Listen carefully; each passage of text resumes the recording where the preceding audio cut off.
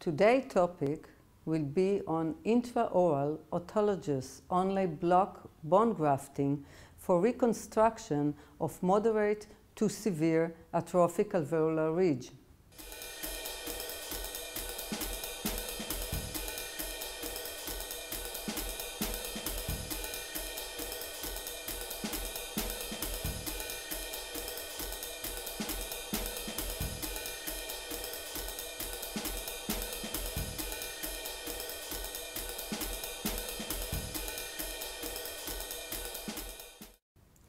Part 1 will deal in mandibular atrophy reconstruction. So the challenge in mandibular atrophy is reconstruction of severe atrophy of the posterior mandible. And I would like to concentrate today on a severe atrophy of the posterior mandible. So let's take this picture as an example for severe atrophy of the posterior arch of the posterior mandible. And one can immediately see the deficiency, the bone deficiency in the posterior area. There is one implant left out of 3 implants. 2 were already lost, and the last one should be extracted as well. And how can you recognize the severe atrophy? When you take the tongue aside, you see that the floor of the mouth in the same level that you can see the crest of the arch. And this is a severe atrophy when you lost most of the alveolar bone, most of the available bone. Although the mandibular canal is situated about 7 to 8 millimeters inferior to the crest, to the alveolar crest, yet the inter-arch relationship are not favorable and the distance is too far. What are the surgical treatment options for such a condition? What do we have in our basket to treat surgically posterior atrophy, posterior severe atrophy of the mandibular area? So we can use one very easy and very convenient method, surgical method, which is the short implants. So when will be the indication for short implantation of the posterior arch? When we have acceptable inter-arch distance, and acceptable it's for you to judge. And the second is sufficient bone superior to the neurovascular bundle, as can be seen in this demonstration.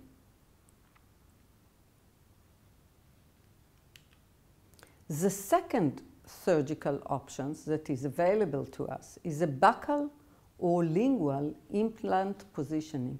This is a new technique, new surgical technique of the new era, when we can use a computer to aid us, to help us in the right positioning. And this is the only way to do this kind of operation via help of and via a navigation, computer navigation.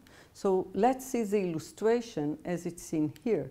So the indication will be again sufficient bone width lateral or lingual to the neurovascular bundle, as can be seen in this illustration and in this animation. And let's see a real case. This is a template prepared with the aid of computer navigation, and it might be accurate and very precise to enable to place implants on one side of the neurovascular bundle.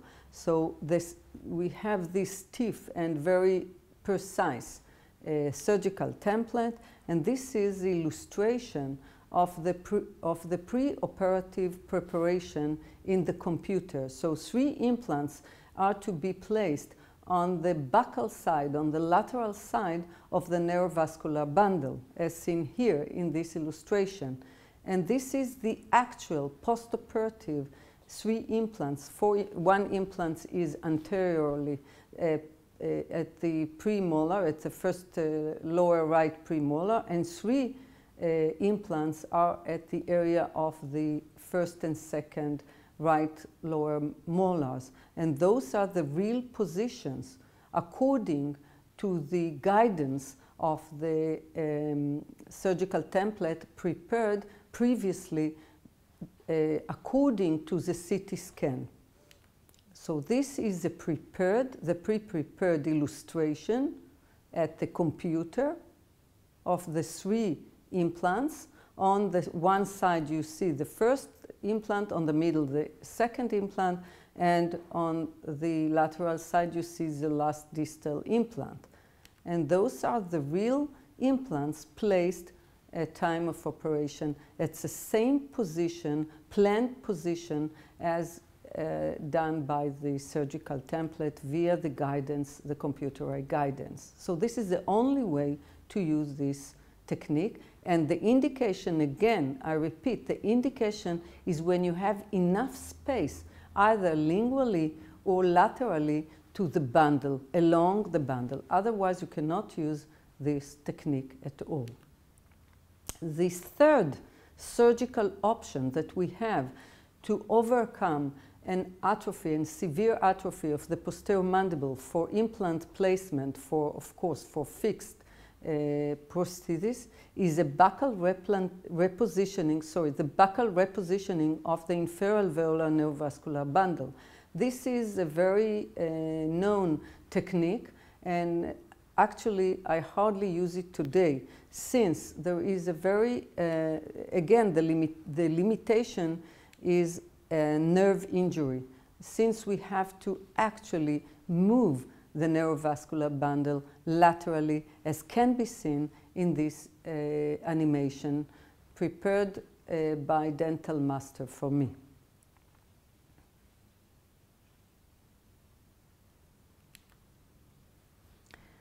Distraction osteogenesis is a promising technique, yet in the posterior mandible, when we have severe atrophy, we have few limitations, and 2 limitations are very important. The first one, the distracted segment, since we are dealing in a very atrophic atrophy, may be resorbed or fractured, and we have to control the trajectory of the distraction. And since we don't have teeth on the posterior area, it's very hard to control the trajectory of the distracted segment, and most of the time it moves medially during its movement upward, and this is a limitation. And also there is a high complication rate in the posterior mandible. Although it's a promising technique, and we use it quite a lot in the anterior maxilla and also for other reconstructions, for the posterior very atrophic mandible, it still has some limitation. Another interesting surgical method, which is quite similar to the distraction osteogenesis, yet you do it in one operation, is the inlay bone graft. The inlay bone graft has another limitation, since you need at least 5 millimeters of bone above the neurovascular bundle to enable you to move this segment upward superiorly, to enable you to do the inlay grafting via autologous bone or allograft or xenograft, as illustrated here in this animation.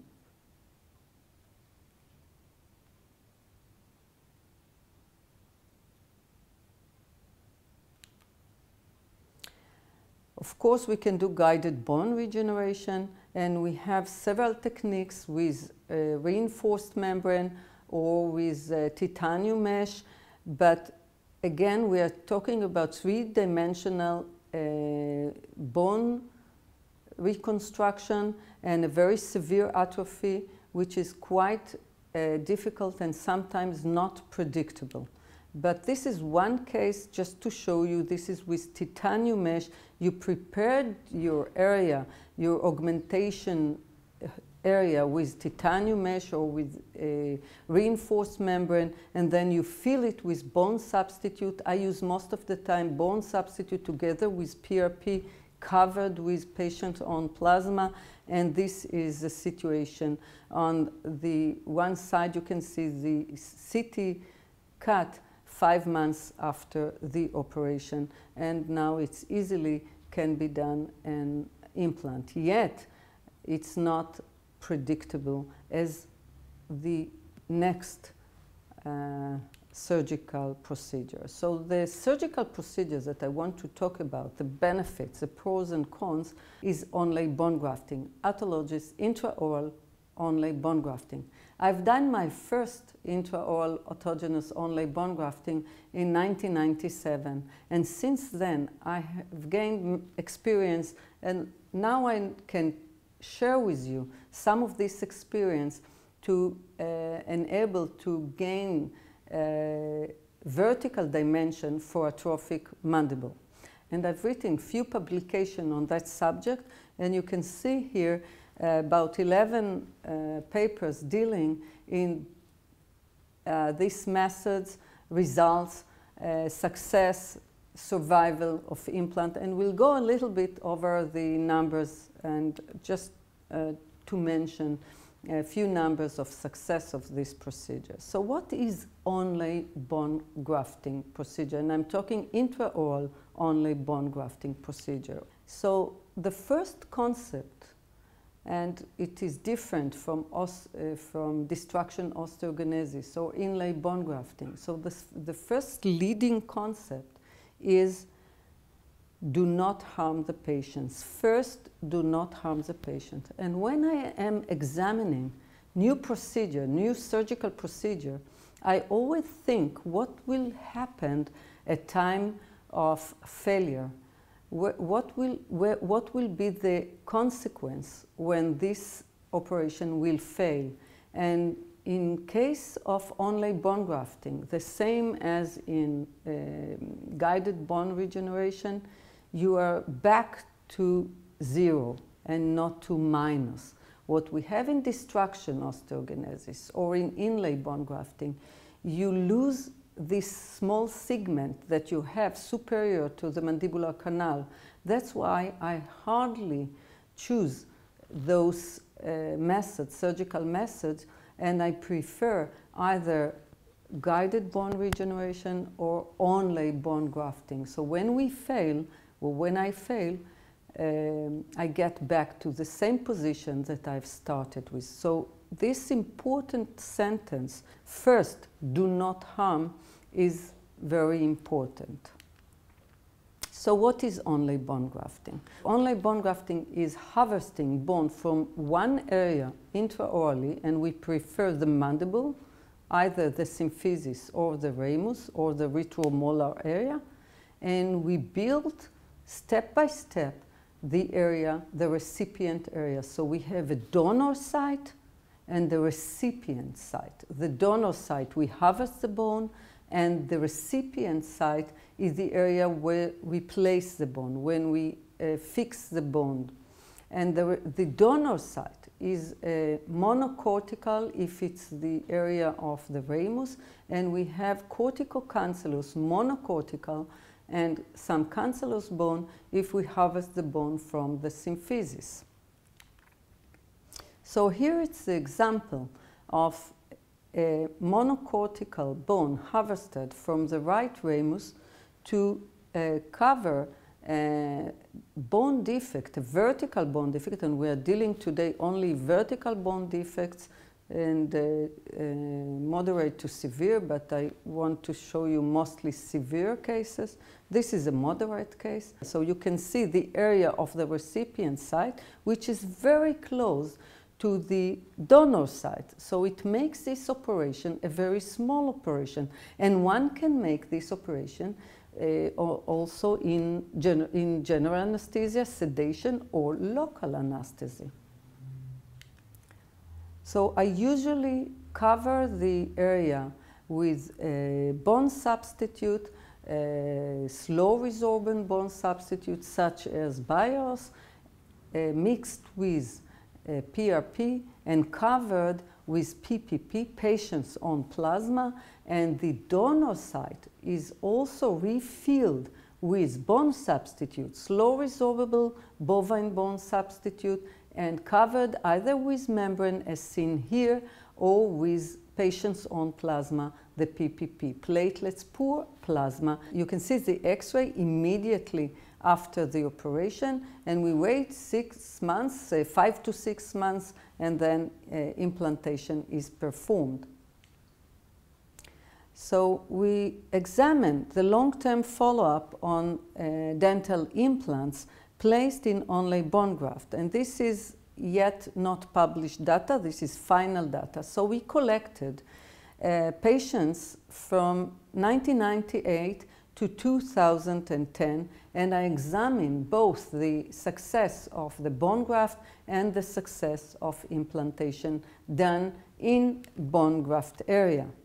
And out of 250 patients, 262 onlay bone grafts were performed. This is 1.04 bone graft per patient, because we have sometimes patients who need bone graft in both areas, on the right side and the left side, in the upper, in the lower. So that's why we have 1.04.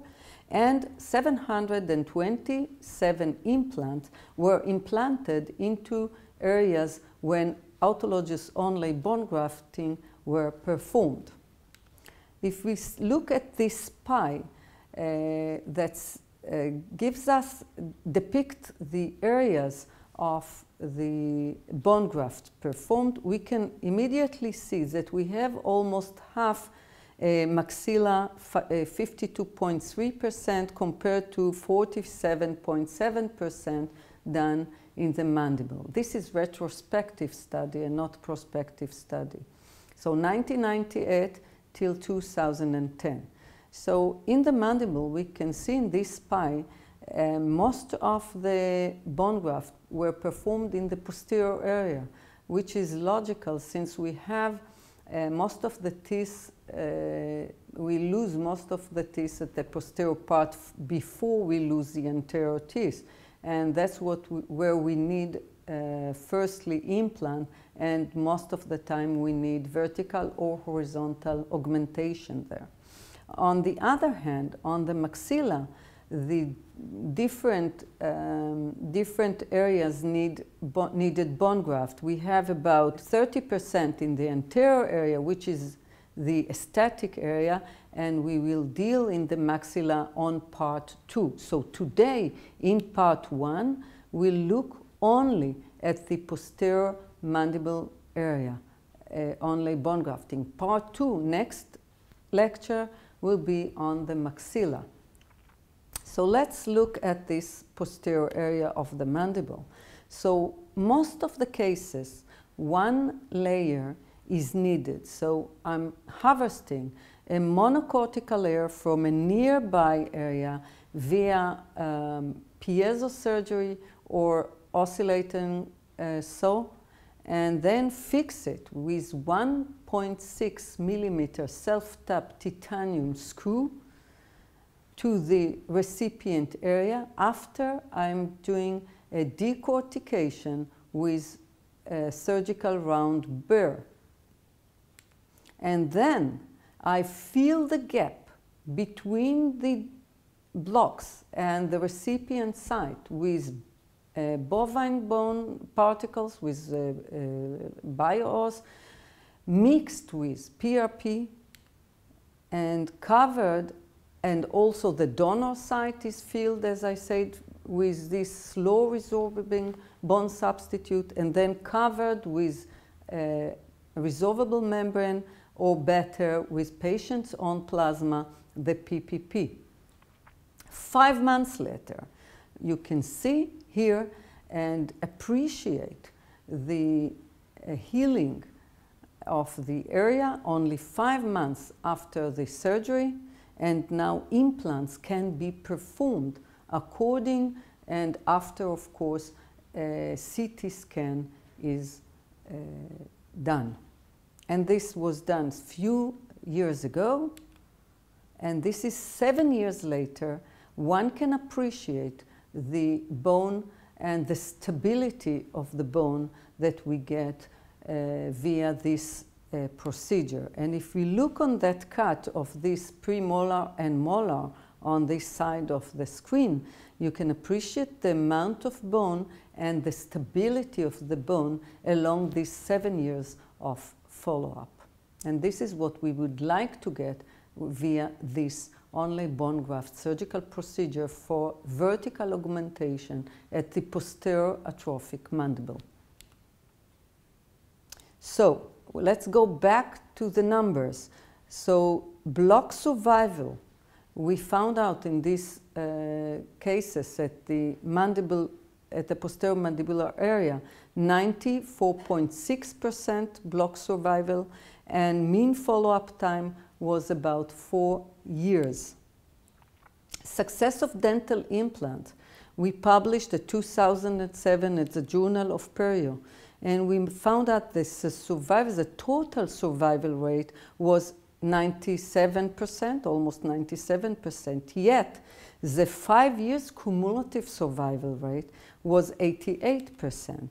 But if we look how many of the implants had more than 1.5 millimeter of resorption at the cervical area, we found out that only 5% of the implant had presented with marginal bone loss equal or bigger than or larger than 1.5 millimeter.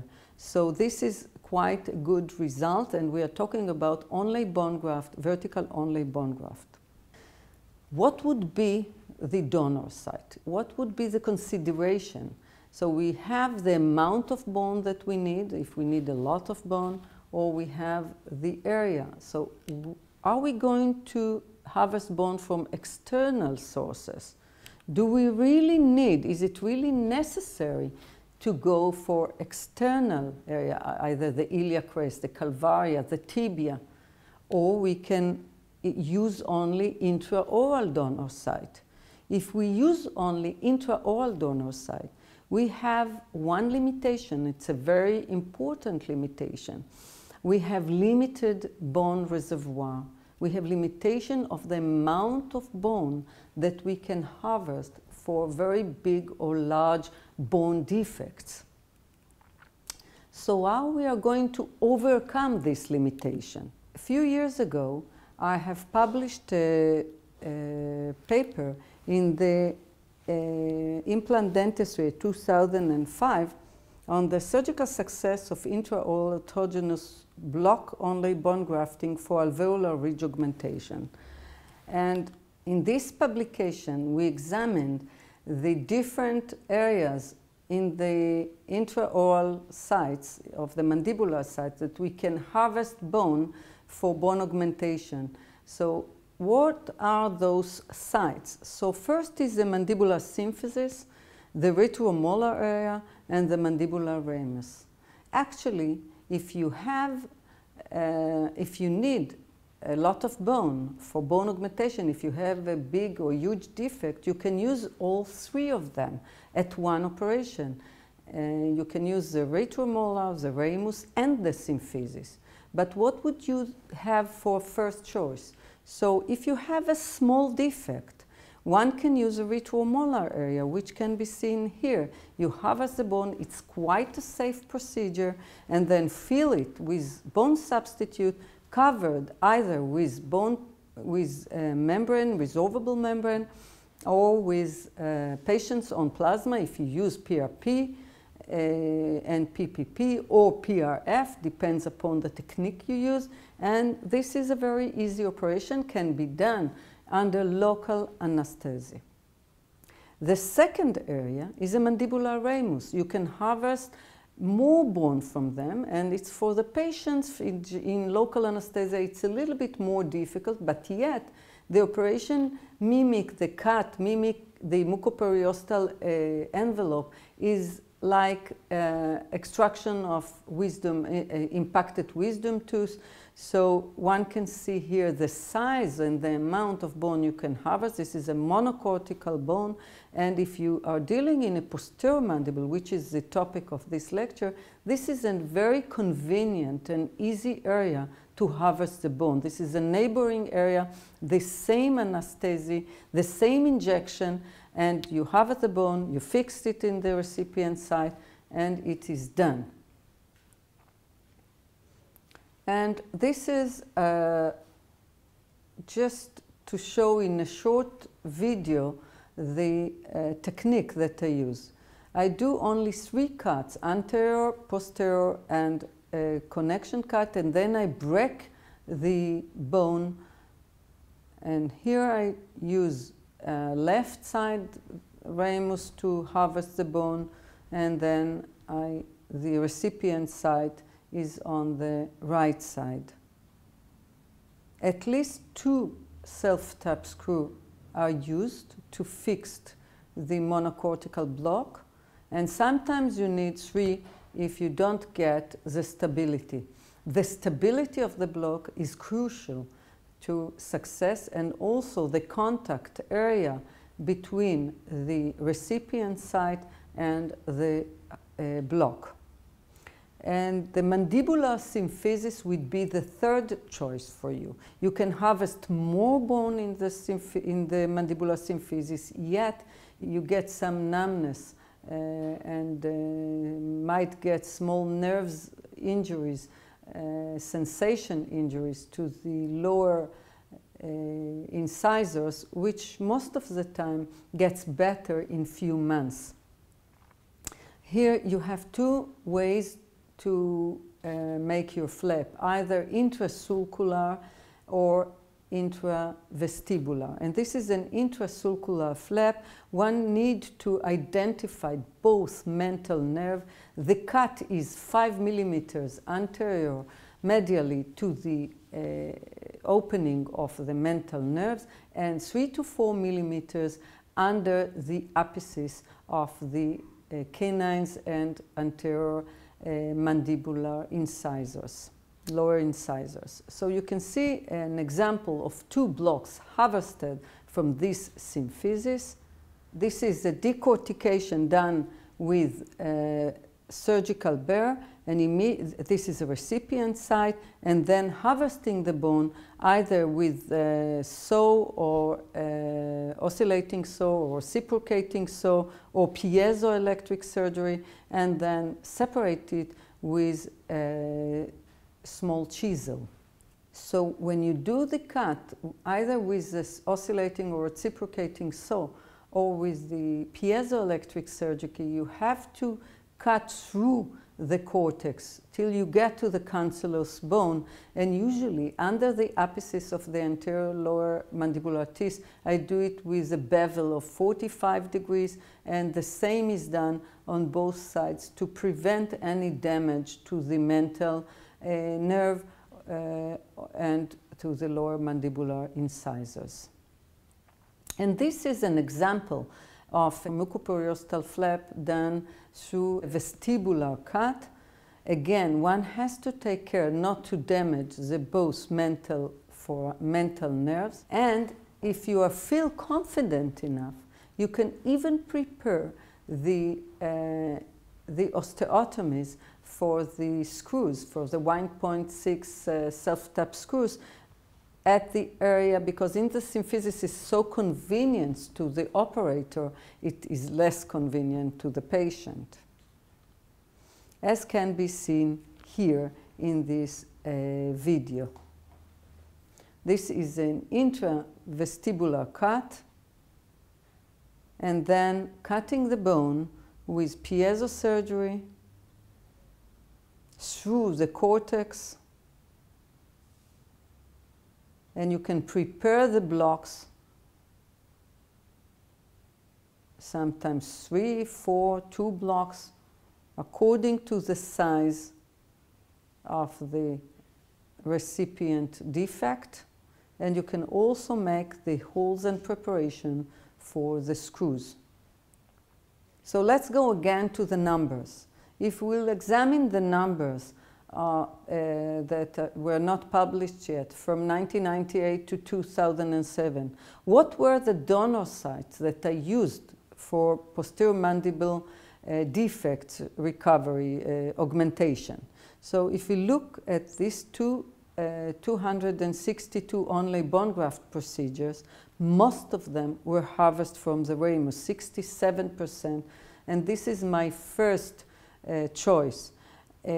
Only 30% were harvested from the symphysis, and I think if we'll examine the next 10 years, it will be less symphysis and more ramuses. So with the time, I go more for the ramus and less for the symphysis. At the beginning of 2000, I used more symphysis. That's what we knew, that's what we did. But today we do more ramuses. So this will change with the years. And sometimes in huge defects, in a very severe atrophy, I use both ramus and symphysis, but this is about only 4% of the cases. How much we can gain vertically through this procedure? So we published 2005 a publication again in the implant dentistry, and we found out if we examined the vertical addition measured from the bottom of the vertical deficiency before bone grafting to the top of the onlay bone graft 5 months later, we gain about mean vertical addition was 5.6 millimeters, which is quite a lot. But you have to take under consideration that these measurements were done from the bottom of the defect. And sometimes the defect has a U-shaped defect or a V-shaped, and we put the bone on top of it. So when you examine the vertical dimension from bottom to top, you get the mean 5.6. But most of the time, if you have a flat defect, you will gain about 3 to 5 millimeter as the most, according to the width of the cortical bone that you were harvesting. So it's not always that much. What will we do in cases that we have more than 5 millimeters vertical deficiency? As can be seen here, if we have only vertical dimension of deficiency of 3 to 5 millimeter, then one layer, one tier is enough. But when we have more than this, we need either to harvest bone from extra-oral side or to do a different surgical technique. So this is the first layer done for this guy, for this man that has quite a severe bone deficiency at the posterior area of the mandible. And it was done at the same technique. Bone was harvested from the symphysis area, and we gained about 5 millimeter vertically, but still it was not enough, and we had to gain more. So when we have a severe defect, which is more than 5 millimeter vertical dimension, we have to use a different technique, either to use an extra-oral source or to use a different surgical technique, as I will present now. The multi-tier onlay bone grafting. The multi-tier onlay bone grafting is a technique that I published in 2007, and I would like to present to you now. So what is a multi-tier onlay bone grafting, which I also call the synonym name as the brick wall technique? The brick wall technique, as can be seen in this animation, is a technique which the first layer is harvested, as you've seen before, either from the ramus, as seen here in this illustration, and the second layer is harvested 5 months later to augment the same area on top on the first layer. So we do it like a brick wall, first layer, and then 5 months later, another layer. Actually, you can go layer by layer. And we can gain about a 1 centimeter, 10 millimeters of bone via this technique. And let's see a case of such technique. Again, I repeat, harvesting the first layer from ramus or symphysis, and then 5 months later, we do another layer on top of the first layer that were harvested from a different donor site, a different intra-oral donor site, either the contralateral ramus or symphysis if we harvested the first time from the ramus. Let's see this case. So you may be familiar, if you are not that young dentist, you will be familiar with this old, not used anymore, we don't use this implant anymore, the blade type, which were used very widely in the 50s. So after 20 years, these two blades implant were infected and actually needed to be extracted. And this leaves quite a disaster at the area, as can see here. And you see the amount of bone resorption around those implants and the amount of granulation tissue around these implants. And when I took those implants out, it leaves the posterior side like two canoes boat, almost no bone, but we have the outside quite safe, the out layer, the cortical quite safe, but all the inside were infected almost to the mandibular canal. And this was almost 10 years ago, 2003. And a few months later, I did the first layer. This is a situation, the pre-op situation. It was done both to the right side of the mandible and to the left side, to both sides of the posterior side of the mandible. And this is the right side and the left side immediately after the mucoperiosteal flap was performed. This is February 2004, almost 10 years ago.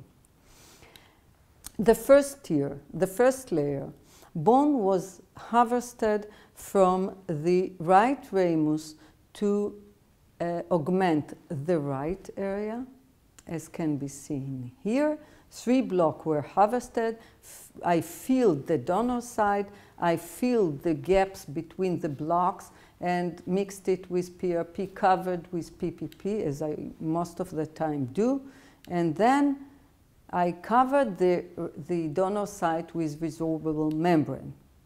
Look at this area in between the 2 blocks, and we'll remember this area, and we'll see it in 5 months, how it heals. And then this is the left side. And for the first tier of the left side, bone was harvested from the left ramus. So under general anesthesia, I harvested bone from both ramuses, the right to augment the right side and the left to augment the left neighboring area. Both were I used the bone substitute to fill the donor site and to close the gap between the blocks and the recipient site. And all this was done after preparation, decortication of the recipient site. So this is the left area, and now is covered with PRP and PPP. And we wait 5 months. This is immediately after the operation, 1 week after the operation, and we wait 5 months, and now we do the second layer. And look at the area. This is the right side 5 months after the first layer was performed. And this is the facial view of the right side and the lingual view.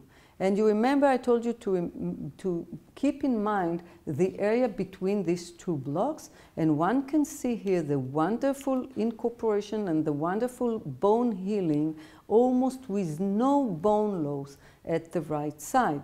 And look at the left side. This is the 2 blocks 5 months after the first layer. And now we are ready, and one can see here at the area the mental foramen just under the first anterior block.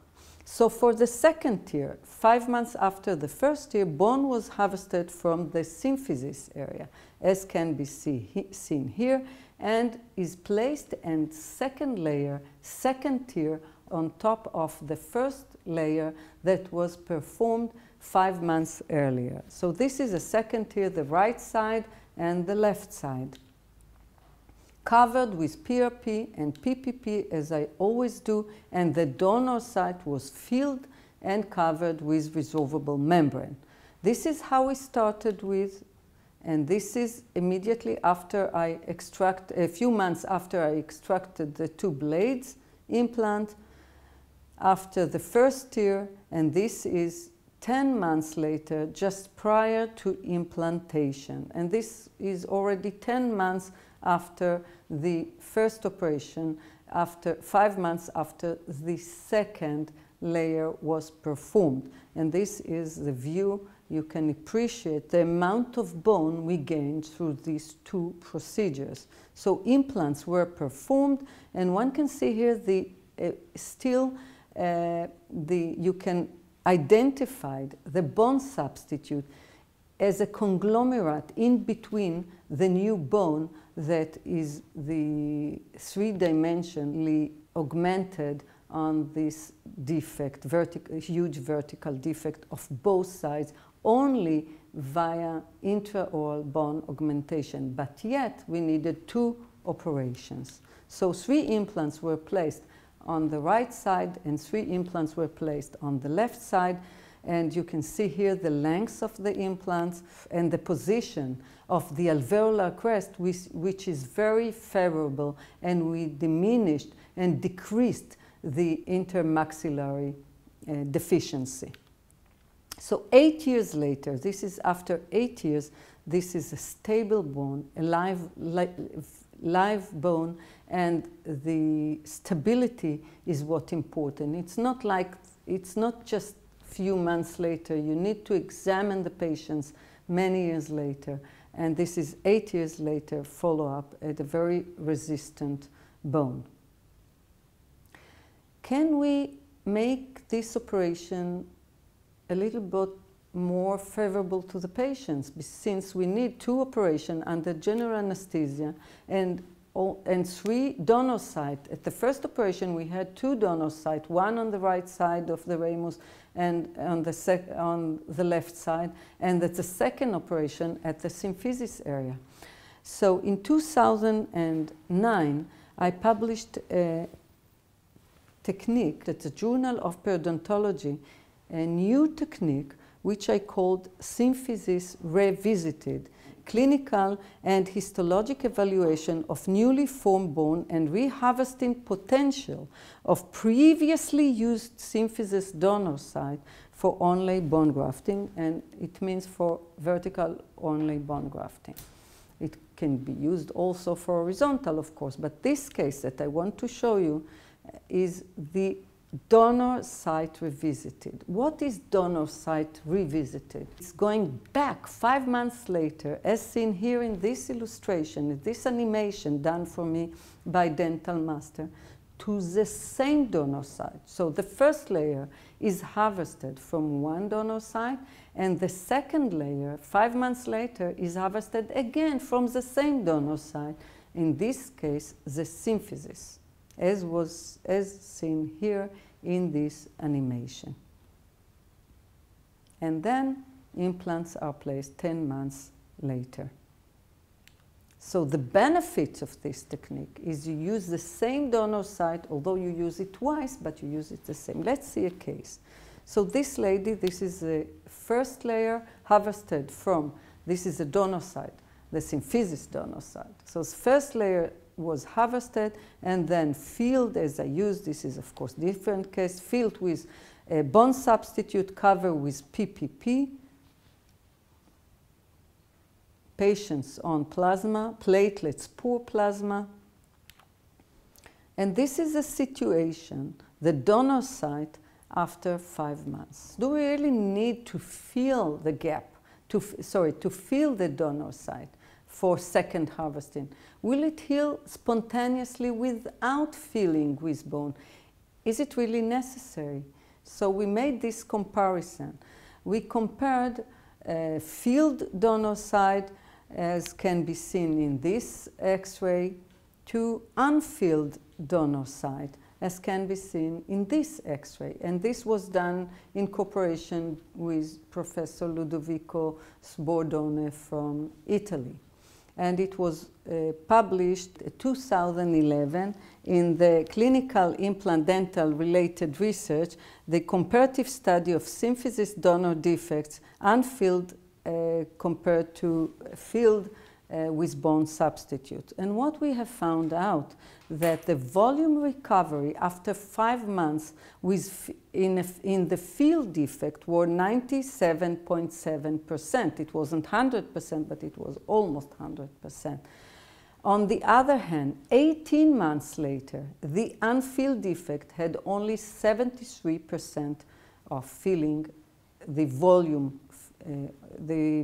at the unfilled donor site. So we clearly want the donor defect to be filled almost 100%. So we always fill it. So this is to show how I harvest the bone 5 months after the first operation. This is the same work. I use oscillating saw or piezo surgery, and it is quite hard to harvest the bone only 5 months after. And this is just to show you how I did it to the same lady. And look at this symphysis. This is the bone you get after 5 months. And then I cut it for a few blocks, and then with a small chisel, I separate the blocks the same way that I did 5 months prior to this. So only 5 months, and I can harvest bone from the same donor site to gain more volume to the recipient site, to have another layer, another tier. As I told you, the technique that I use, a multi-tier technique. So I was curious to know what kind of bone, what kind of new bone I have actually that I use in this second layer. So I took a piece of bone, as you can see here, from the one of the blocks, and examined it under the microscope. And one can clearly see the remnant of the bio-os here, of the bone substitute. Yet, the amount of new bone is clearly seen here, that most of the field is new bone formation. This is a very live bone. And actually today, I even like this bone better than the first layer, because we have new bone, osteoid. We have osteocyte and osteoblasts all over. So the process of bone healing and bone apposition is much better now, because we have so much osteoblasts, which are the cells that are responsible for bone formation. And this is the most important thing, the osteoblast, and we have a lot of it now in this young bone. So bone formation is much better now. So I prefer even this second layer.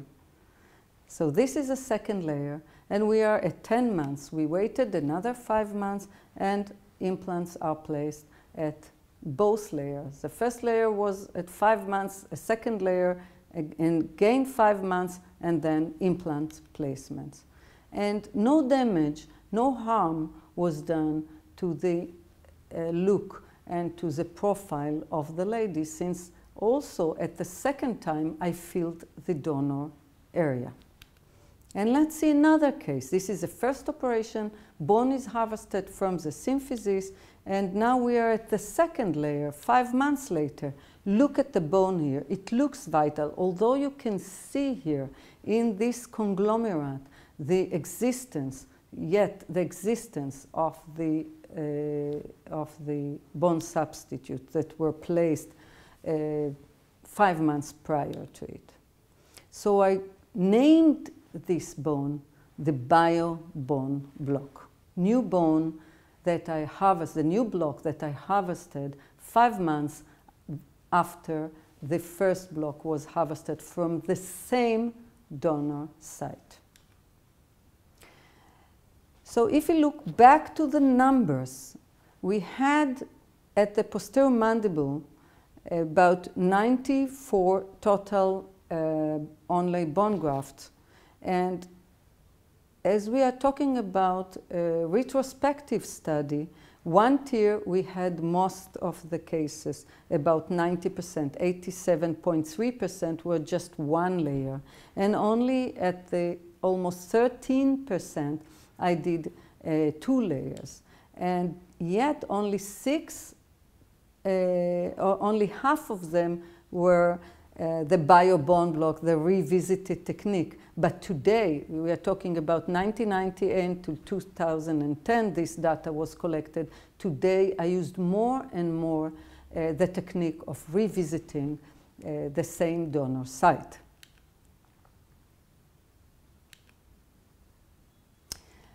Now, I told you that my first choice for donor site is the ramus.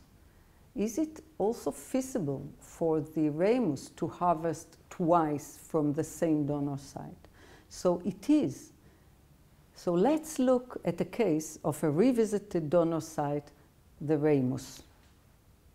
And we go back to the first case that I just showed you when we had this challenge of severe atrophy of the posterior mandible. It's a case where the lady lost already few implants on the posterior area, and the last implant is to be lost as well. So at the first operation, one bone was harvested from the ramus after preparation of the recipient site with a round burr, as I showed you, decortication. You first prepare the recipient site, and then bone is harvested from the ramus. The same way that I showed you, 2 cuts, and then longitudinal cut, connecting them, and with a chisel, I break it. I do not do a cut in the inferior border. And then I fill both the donor and recipient site with bone substitute mixed with PRP, covered with patient-own plasma, platelets, poor plasma, which is treated with human thrombine. And this is already 5 months later. And this is the situation after mucoperiosteal graft. This is the area of the graft 5 months after the first operation. So bone is harvested again from the same area as can be seen in this video. This is the same donor site 5 months after the first operation. With the same technique, this time with piezo surgery, I cut the anterior and posterior and connecting a longitudinal cut, and then I use the small chisel to break a monocortical piece, and I do not do an inferior border cut. And then I took a piece to look at the donor site area. And one can see here the remnant of the bioos here, and the amount of new bone and the amount of osteoblast around this new bone formation. So this is an histological view from the donor site, 5 months after filling with bone substitute and PRP and covered with PPP. So the same was performed. The second layer was performed with this bone, and one can see here one complication that is quite often happen, that the head of screw is broken, and I just leave it to the time of implantation, and then with a small trephine I take this screw. So the same technique, I use bone substitute with PRP and PPP, and this is already 10 months after the first operation, 5 months after the second operation. And now let's examine the CT. 10 months after the first operation and 5 months after the second tier. Both tiers were harvested from the same donor site, from the left ramus. So let's make few cuts and examine first the donor site. So this is the view of the donor site 10 months after the first operation. So you see it at time 0, at the 5 months after the first harvesting and 5 months after the second harvesting. Although we lost the shape, the natural shape of the ramus at that area, you can appreciate the bone that was actually harvested for the second layer. And the last view is just the time of implant placement. But actually, if I needed another layer, I could harvest another layer, even 10 months later. So from the same area, from the same small donor site at the ramus, I can harvest again and again, a few months after the first operation, if I need a lot amount. And this is how we overcome the limitation of the amount of bone we can harvest from a single donor site at the mandibular area. So let's see now the premolar area, and this is very easy to examine since we have the mental foramen. So we compare the pre-op situation. You can see the implant that were extracted as well, and this is after the first tear, and one can examine already the amount of bone gained in one operation. And this is after the second tear. Look at the amount of bone. Anyone can make an implant here. This is an easy procedure now. We got a very nice shape of bone. Let's see the first molar area. This is a situation, the pre-op situation. And this is 5 months later, after the first tear was performed. And this is 10 months later, just the time of implant placement, after 5 months after the second tear. And look, you can still see the layers, the original bone and compact bone, and then the first layer and the second layer. And this is just the molar area. Let's go to the second molar area, because I plan here 3 implants, 1 at the premolar, second premolar, and 2 at the first molar and second left molar, mandibular molar. Let's examine. This is a pre-op. This is 5 months later after first tear was performed, and this is after 10 months, a time of implant placement, 5 months after second tear. Again, you can recognize the layers here. So as you can see here, this is the pre-op situation at the donor site, and those 3 areas of planned implantation at the premolar, first molar, and second molar. This is after the first tear, the donor site, and 3 planned implanted area, and this is after the second tear. So just from this few centimeters of donor site, we can gain so much bone just by this technique of harvesting from the same donor site. But one need to remember and to fill the donor site with bone substitute. So this is the situation at time of implant placement, and then I extracted the broken screw with the small trephine drill, as can be seen here, and 3 implants are placed. And also I took a biopsy at the distal area to see what is a bone that I have here, because there are 2 layers there.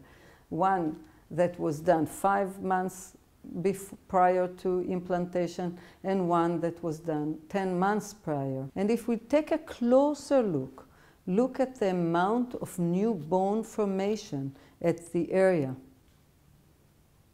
and even a closer look at the bone here, you can hardly recognize any bone substitute left in this area, although it's a biobone block. All is built with new bone formation and bone substitute.